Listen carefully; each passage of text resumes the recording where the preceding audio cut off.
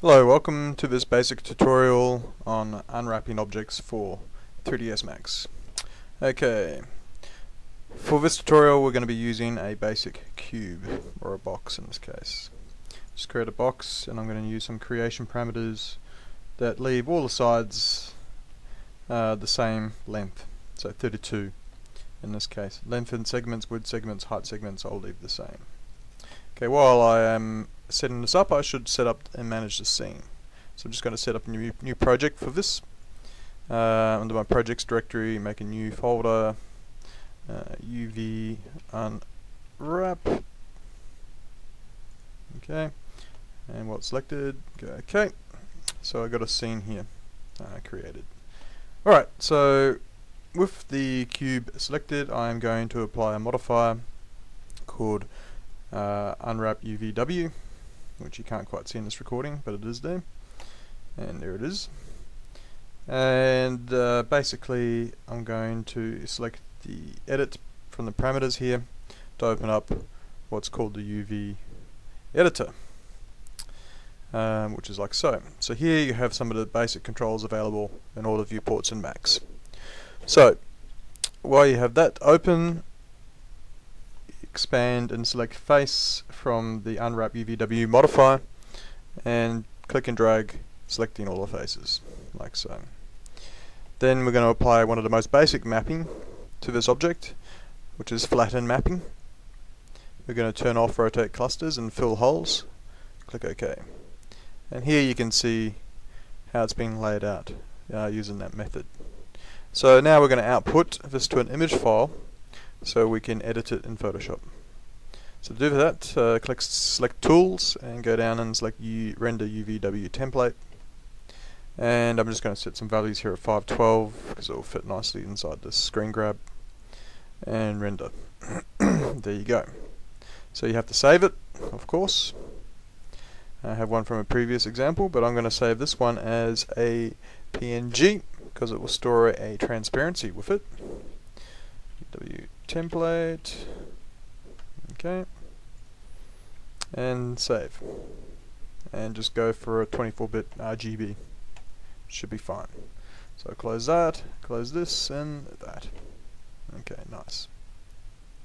So I'm going to switch to Photoshop and then open this file, and we're going to select the UVW template straight from here, and you can see how the transparency is working immediately here. So down in the layers section of this, I'm going to name it say UVW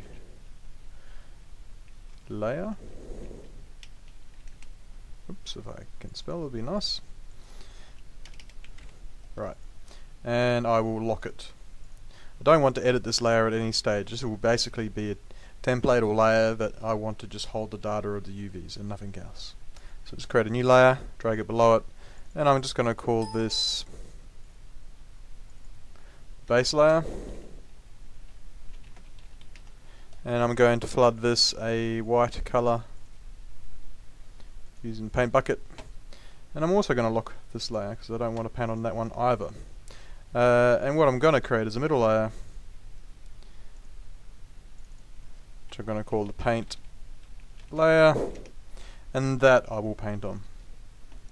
Now what I'm going to do is basically paint some detail onto this, but more as identification detail, just to see how it corresponds with how it is in 3dsMax. So it's pretty straightforward. 1, 2, 3, 4, 5, 6, like so. So file, save as, and I'm going to put it into the correct projects directory. So I created one called UV unwrap from before. Scene assets into images. So UVW template, but this time I'm going to change it to UVW, or more of a case, cube diffuse, because it is a diffuse texture, and 01 because it might be more than one, and then go OK. So now to switch back to 3dsMax and to apply that texture. So open up the material editor, or the slate as I like to call it now.